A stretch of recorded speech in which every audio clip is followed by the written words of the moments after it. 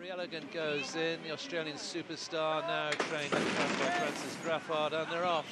Ville de Grasse has been withdrawn. She's repeated her misbehaviour of Glorious Goodwood, so that reduces the field to 7 for our Darley Prix Jean Romanet Group 1 company. Aristia, who was actually second in that Prix Nassau Stakes at Goodwood, behind Nashua, leads early on from Ross Carberry and Billy Lee. A terrific season, 5 wins, one only defeat coming when third, disqualified in the Pretty Polly Stakes.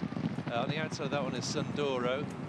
Bergerita, runner-up on her last 4 runs, comes next from Abeira, the Aga Khan Silk Sundoro, and on the inside of that one was Rumi and Verry Elleegant, first run on European soil.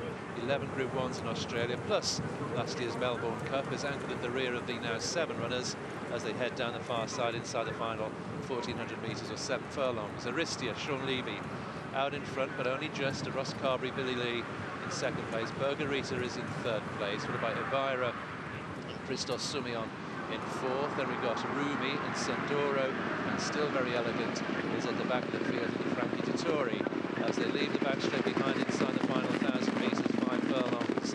And it's Aristia out in front under Sean Levey, still by 3 parts of a length or so to Ross Carberry in second position. Bergerita is in third, Abeira is in fourth, then Rumi in fifth, followed by Sundoro with Dolphin Blue in sixth, and still Verry Elleegant at the back into Frankie Dettori as they make this next turn inside the final 800 metres.